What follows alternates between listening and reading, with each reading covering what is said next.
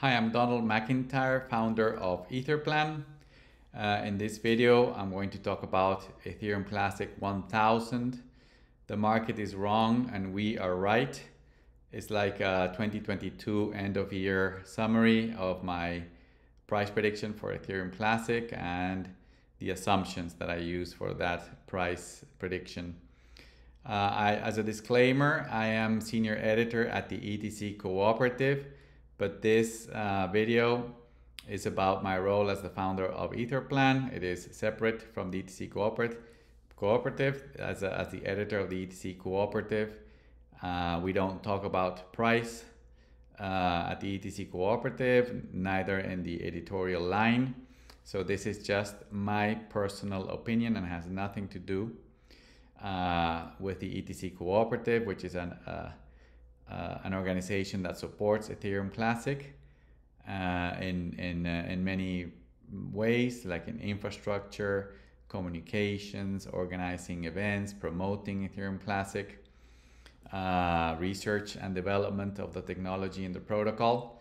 But the policy is not to talk about price. So this is absolutely an independent opinion and personal of mine and Etherplan. So these are the topics that I'm going to talk today. One, positioning. ETC is the leading proof of work and smart contracts and fixed supply blockchain. This is unique in the world. ETC should be above DOGE. The equivalent price should be 65. So if ETC were to had the market capitalization of DOGE, its price would be today 65. ETC should be above BNB Smart Chain. The equivalent price, if it had the market cap of BNB Smart Chain of ETC, would be today 283. Hash rate is strong. It's still at 120 terahashes per second. And the macro situation is the burden that is dragging down Bitcoin and ETC. Rates are now 4.5%. They went up from 1/4 point to 4.5%. And the Fed pre-announced already that it would keep raising rates into 2023 to at least 5%. That is a very high rate, even in historical standards. In the 90s, for example, it was between 3 and 6%. So it's in the high range, 5%. And the point 6 that I want to make today is ETC security model is true, perfect, and correct. It is only a matter of time. So my argument is that Ethereum Classic is going to 1000. Of course, I am aware, and everybody makes me aware, that I've been saying that ETC should be trading in the short term at 1000 in 2021, now in 2022. In both cases, it hasn't happened. And when we know what is the macro situation and the crypto winter that we are going through. But just as a summary of 2022, ETC went up in April due to just natural market forces to 48. The all-time high was 180 in 2021 during the heyday of the bull market of 2021. But in 2022, then it did this high in April, when there was optimism at the time that inflation was going to be controlled and the Fed would not need to raise rates, etc. Then the whole market, stocks, bonds, commodities,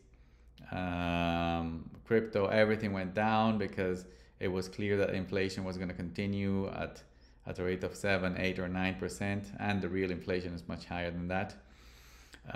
So everything went down again. But ETC in particular went up significantly in August, September, because Ethereum finally moved to proof of stake. So Ethereum Classic remains now, or turned into the largest proof of work smart contracts blockchain in the world. So that was a very positive news. The fact that they finally moved. It went up, but then together with the rest of the market, the inflation is still high. The Federal Reserve is still raising rates, and they expect to continue raising rates. And the crypto winter in general, in Bitcoin, Ethereum, and the rest of the market is still going on. So ETC couldn't escape that. So we're ending the year at around 15, 16, which is the price more or less today. This is the recap of the price. So of course, my target of 1,000 didn't happen in this context. My price of 1,000, one of the assumptions is that Ethereum should go to 10,000 and Bitcoin should be at 125,000 approximately.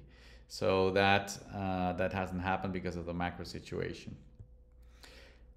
In terms of this positioning that Ethereum moved to proof of stake and Ethereum Classic now remains as the largest proof of work smart contracts blockchain, and like I said in the index at the beginning, it's not only proof of work and smart contracts, but it has a fixed monetary policy. It has a Cody's law philosophy. It will remain fully replicated in 100% of the nodes, the database, transactions, and blocks, while other systems, just to scale because they're seeking innovation, they're going to do sharding and stuff like that, like in Ethereum. Within the proof of work segment alone, Ethereum Classic is the the fifth largest blockchain in the world. And not only that, because it's proof of work and programmable and has a fixed monetary policy, but mainly because it's programmable, it should be above DOGE, like I said at the beginning. And if Ethereum Classic had this market capitalization and would be above DOGE, its price should be today 65, not 15 or 16. So these are the reasons why I say the market is wrong. We are right. We have better information than the market. It is a fallacy and it's a lie that the market is always right or things like that. That kind of rhetoric. If that were true, then why is Tesla down 70% or 80% in price? So the market was right when it was 5 times higher, or the market is right today? The market is never right or wrong. The market is just a place where people go, get together and buy and sell and speculate largely on a day-to-day basis, and where long-term investors go and pick up bargains that day traders sell to them. But the market is not this intelligent entity that knows everything. The market is, I would say, the opposite. The market is an unintelligent entity that moves by fear and emotion and has very low rationality. So because the ETC community, the ETC ecosystem, and the ones who are following ETC and understanding these fundamentals and assumptions that I am describing, we have much better information than the market, and we know much better than the market what is the real value of Ethereum Classic. So the Ethereum Classic should be up here, and that would put it today at $65. And then when the whole market goes up again, that's another myth that, oh, crypto is dead and we are in a winter, this is going to take years and years, or it's going to die and going to zero. A lot of people are saying that Bitcoin is going to zero. That is useless. That's typical, and that's the stupid market, that's the dumb market talking. And we shouldn't pay attention to that, because we have better information and we know the truth. And the truth is that these systems, especially Bitcoin and Ethereum Classic, are true and correct in their design and the solution that they bring to the world. And they are true innovations. None of the other blockchains in the world are as true as Bitcoin and Ethereum Classic. Not even Ethereum, Solana, and all the scams and the ones that have millions or billions of dollars to spend in brainwashing the market. So this is the point about proof of work, and that it should be above DOGE. Then this is the list of the same list as before, but of the smart contracts blockchain. As you can see, Ethereum Everybody knows that that is the largest smart contracts blockchain. Now it's proof of stake. So Ethereum, BNB Smart Chain, or BNB, is second. It's proof of stake. Cardano is proof of stake. Polkadot is proof of stake. Tron is proof of stake. Solana is proof of stake. Avalanche, Cosmos is proof of stake. And Ethereum Classic is the 9th largest smart contracts blockchain in the world. And Algorand, Internet Computer, VeChain, all these EOS are all proof of stake. Proof of stake is no innovation. Proof of stake is just a cloud service where they, in a cumbersome way, they replicate the database among many cloud services. But that's it. It's centralized system, and they subjectively decide everything in those chains. There's abundant information and proof that those chains are manually handled and manipulated and managed by their ecosystems. In Ethereum, they even have something that they call social consensus, where they decide, where ultimately the security of the system is Vitalik Buterin and the developers that say, okay, we think that this is wrong, so we're going to reverse the chain because we achieve social consensus, and that's their security model.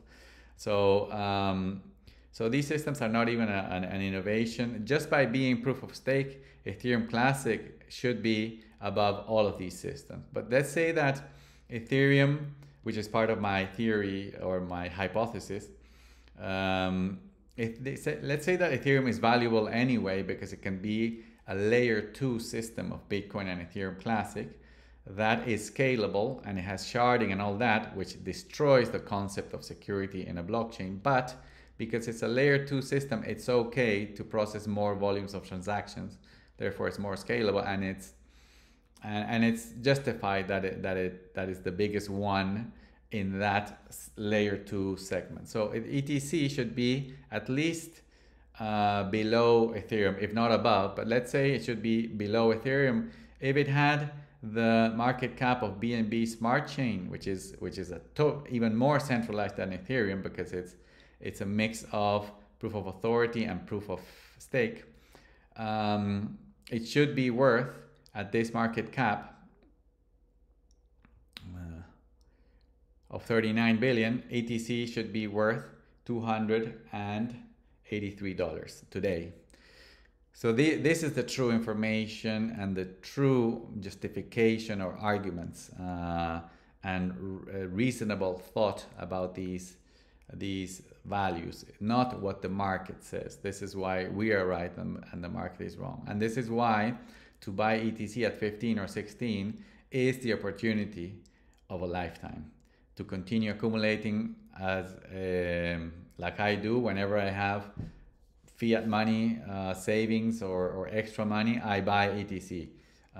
It can be 1, it can be 100, it can be 200, or whatever amount. This is an opportunity of a lifetime. Then the hash rate, as I said before, let's follow the index. So positioning, the positioning is clear. Should be above DOGE, should be above BNB and the hash rate. Okay, this is the hash rate. So the hash rate of ETC, this is when Ethereum moved to proof of stake, ETC reached this peak.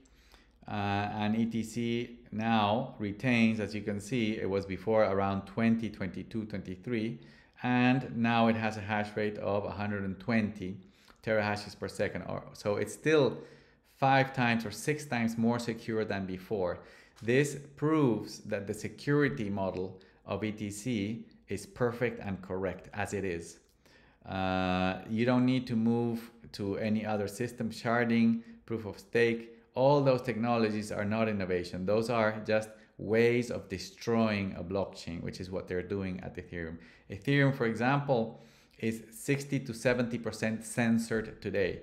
Blocks in Ethereum and transactions are not being processed because of which account is sending the transaction and moving the money, because they are complying with just normal traditional systems of know your customer, money laundering controls, and international sanctions of OFAC in the United States. So that is sufficient proof that Ethereum basically ended their security by moving to proof of stake. And it's also proof that proof of stake is an absolutely subjective and capturable system. And Ethereum Classic being the biggest and most unique blockchain in the top blockchains, that is proof of work, smart contracts, unfixed and fully replicated, and has the pure model that was the original invention of Satoshi Nakamoto, is an incredibly valuable position. Bueno, this is I think the macro situation is what has, the whole market is, digamos, flat. We have dozens and dozens of large tech companies that are down 50%, 80%, 90%. We have commodities that are flat to down. We have all of crypto is down, and we're going through a winter, and some coins are down 70, 80 or 90% and stuff like that. Bueno, the fact that in a matter of months rates went from 1/4 point to 4.5 is the reason that spooks the market. Again, the market is just a dumb, stupid individual, if you want to, digamos, create a persona of the market, that gets scared for anything and runs in one direction and then in the other, and one day you can be in a bubble, and a month later you can be in a crash. And so this kind of move by the Federal Reserve, which is an aberration, that you have a board of a few technocrats deciding the whole destiny of the economy of the world. But that's the model that in which we are today, which Bitcoin and Ethereum Classic are going to solve in the future. This is the whole purpose of these systems. When you go from 1/4 or 1/2 point to 4.5, it's a huge blow to the market. And not only that, they keep announcing that they are not done until inflation is below 2%. And because they have printed so much money, and there's like $22 trillion in money, in dollars, in the world today. And before this rush, there was 14 trillion approximately. So there were $6 to $8 trillion printed and created since 2020. That money is still circulating, and it could accelerate in velocity, and it's still generating inflation because it's still persistent, about 7%. Decelerating a little bit, but still above 7%.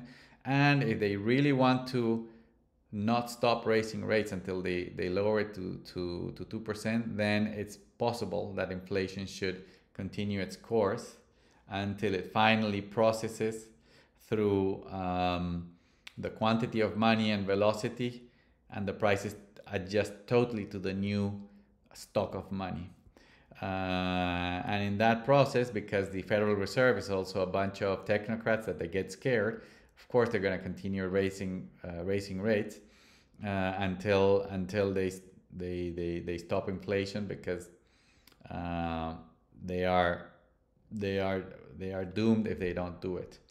I think that now inflation in itself is actually bullish for Bitcoin and Ethereum Classic, because the expansion of money and the stock of money that is expanding, and the velocity of money as people lose confidence in the money, and the acceleration of velocity should increase the price of sound assets. Also, maybe there is a situation where Bitcoin and Ethereum Classic are still not regarded as sound yet. Again, that would be another example of why the market would be wrong and we would be right, because it's obvious that Bitcoin and Ethereum Classic are, when you know about these things and you have the correct information, you already know that they're sound money. But because the market doesn't know this, they just see it as speculative and just games that they play in the market. So when they're bullish, everybody buys and they create the bubble. And when they say, okay, bueno, because it's not sound money and it's a speculative item, I'm just going to sell it and dump it, and it doesn't matter how low it goes. So because they're not taken seriously yet, it's because it's one reason why we have these huge ranges where Bitcoin can be at 60,000, 69,000 and then 16,000 like now, or ETC could be at 180 and now $15 or $16 per coin. As the market gets educated and we continue educating the market, and there's less asymmetry where we have good information and the market has bad information, but when this gets more, when there's more symmetry and the market is well informed, and that may happen in the future, could take a few years, etc., then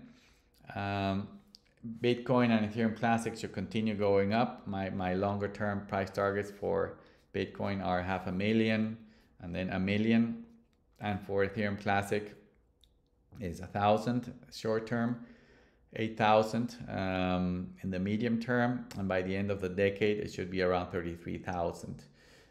When the market realizes the truth, and the truth is that ETC has a perfect and correct security model that I'm going to show now, and it is much better than proof of stake smart contract blockchains, and they realize that smart contract blockchains that are proof of stake and sharded are basically a lie, because they're no better than cloud services, and I would say they are worse because they have the database replicated, making them extremely costly and burdensome to operate. It's much better to just have Microsoft Azure or Google Cloud or AWS or Telefónica de España Cloud or any cloud service, IBM, any cloud service in the world to serve you than using a replicated cloud service where all the data is replicated among thousands of computers around the world in a very inefficient and costly way.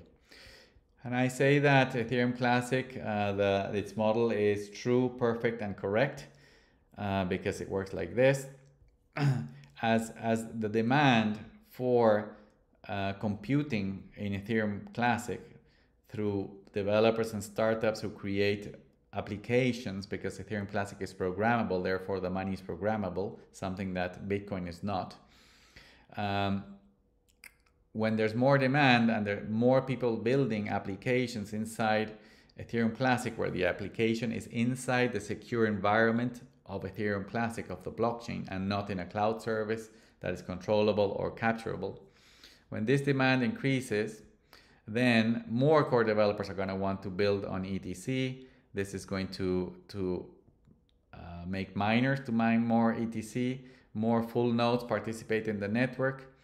The network becomes more secure with all of these constituents and activity, and this increases the demand for Ethereum Classic. So there's a virtuous circle.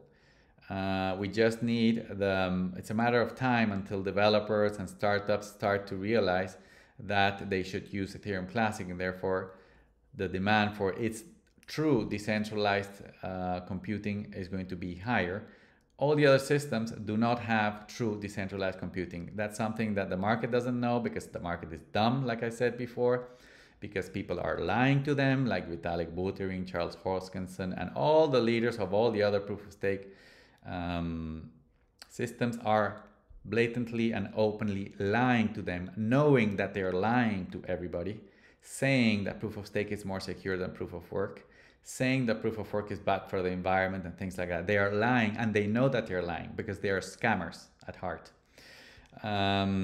But when the world realizes the truth, because the truth in the end wins, because it's a physical reality, it's more or less like physics or math or chemistry or biology, demand for the true decentralized computing is going to increase. This is demand for Ethereum Classic, that computing power. And this is going to make the price, this is the other side of the security model, the price of ETC to rise. This also incentivizes miners to come, because mining becomes more profitable. This means that more processing power is going to be dedicated to Ethereum Classic. The Ethereum gets more secure, and therefore the decentralized computing quality is much better. Therefore the demand increases, and then more core developers are going to want blah blah blah. They come, the price increases, more mining, etc. So this this virtuous circle is already designed. We already did the work in ETC. This is why it's perfect and correct as it is. It doesn't need any major changes except tweaks and things that we're going to continue doing with the correct research and development. It's just a matter of time until this model starts to pump, in the sense that people are going to be using more ETC, and it's going to go up, and from there it's never going to stop. So this is the summary then of my assumptions, why I think that the market is wrong, and why I think that we are right, because we have the correct information, and all the reasons and assumptions that I'm using to estimate that ATC should in the short term go to 1,000, and then by 2025, 2026 it should be around 8,000, and by the end of the decade 33,000. And it should be at the base layer. We have the base layer, proof of stake is on top. The leader there is going to be Ethereum, very likely, and then you have all the scaling systems like sharding and Lightning Network, and all the high volume and the roll-ups and all that. And then you have the wallets, and then you have apps and stuff like that, decentralized applications. The stack is going to be very big, but at the base layer, the two big enormous blockchains are going to be Bitcoin and Ethereum Classic. And this is the summary, and this is why I think that the price target is still 1,000 for 2023. Whenever the Fed, that's going to be the key, the Fed stops raising rates and the market realizes that inflation is finally under control, or that the Fed is not going to be able to raise rates anymore because it created a recession or something like that, then at that point I think the crypto market is going to resume its upward trajectory, Bitcoin and Ethereum Classic in particular. Thank you very much.